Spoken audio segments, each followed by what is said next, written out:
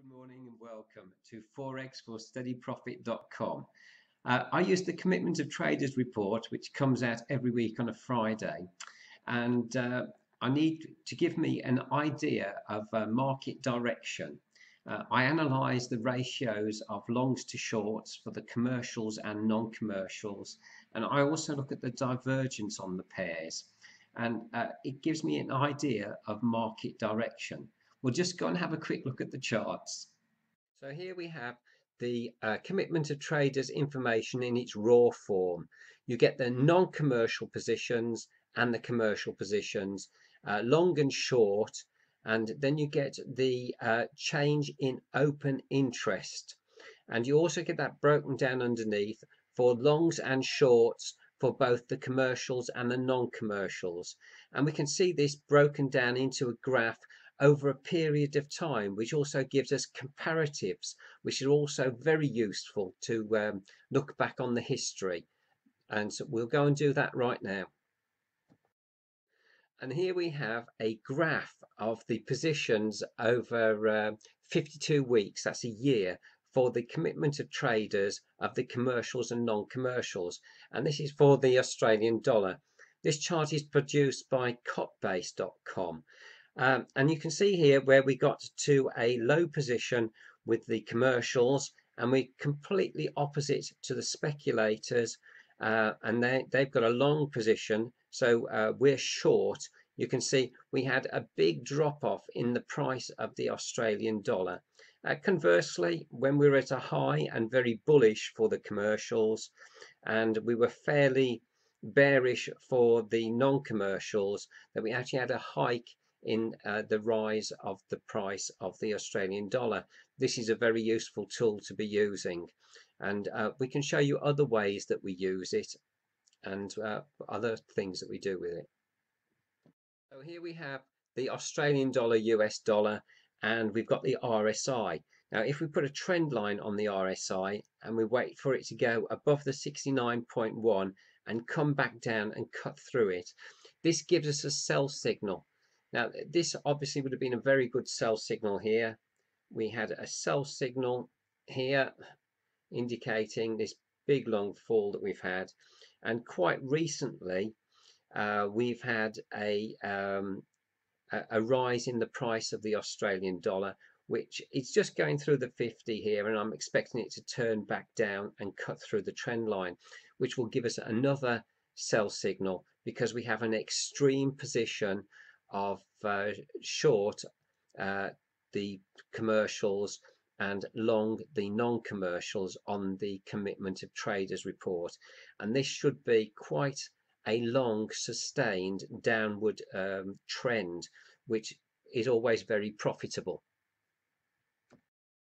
Last bit of information, this is Ludwig's divergence calculator, and it works really well, and this helps us with the crosses.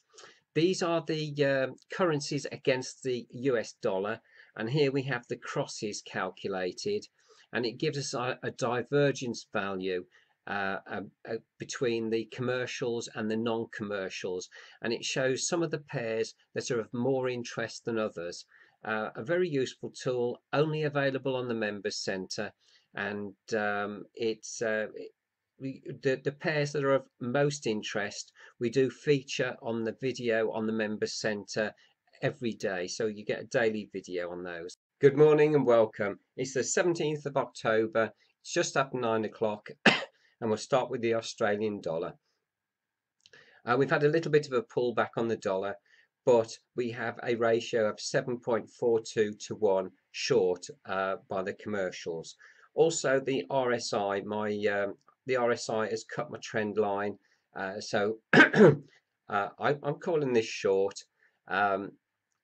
We've got falling house prices in Australia.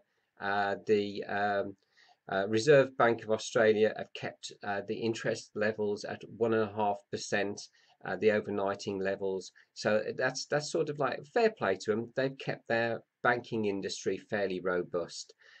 They've got falling car sales, and generally their biggest customer is China, who are slowing down a little bit. their mining industry is a little bit in the doldrums, and that iron ore in particular is 20% of their exports.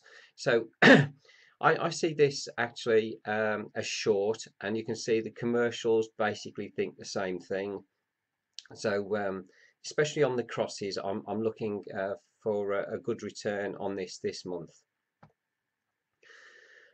Commercial short ratio of 1.32 to 1. This is the pound against the US dollar. We've seen again the same thing, a pullback, and it's starting to fade a little bit now. We have crossed my trend line, and you know, I think this is a good short from here. Although, as I've said before, I do like the pound on the crosses better. Did I say we've cut my trend line on the RSI? We're still above the 50 though, about 52. So I'm calling that short, but like I say, I prefer it on the crosses. USD, Canadian dollar, this has started to take off. We're well above the 50, we're at 58. So I think we're going to see quite a lot of strength in this pair in the next couple of weeks. So we've got a ratio of 3.95 to 1, short the Canadian dollar, long the pair. So there we go. Euro USD. We've had 4 days short. I've just put another trade in and put some stops behind trades at the top here. I'm very pleased with the way this has gone. We have a commercial short ratio of 1.74 to 1, which is fairly extreme because it's been long for about the last 2 or 3 years. We're below the 50 on the RSI, and I see this now continuing down. So I'm looking to get, as it goes down, I'll put more stops in and take further trades out. USD, Japanese yen. Now I see a bit of a pullback in this, but actually I'm on the sidelines here because I think there's better opportunity with the Japanese yen against commodity currencies, and also with the US dollar against commodity currencies. I'm basically bullish of both of those. We have a commercials ratio of 3.47 to 1, long the Japanese yen, short this pair, but I'm expecting a bit of a pullback. That's a reduced ratio, so I am expecting a bit of a pullback, and we'll see where this goes from here. New Zealand US dollar. We've seen, like I say, this pullback. It seems to be about exhausted. We're just below the 50 on the RSI, and we've been flat for the last couple of days. So I'm waiting for this to break through my trend line. We've got a commercials ratio of 1.67 to 1 short, which is very small. It's a lot less than it has been. So not over keen on getting into this. Silver.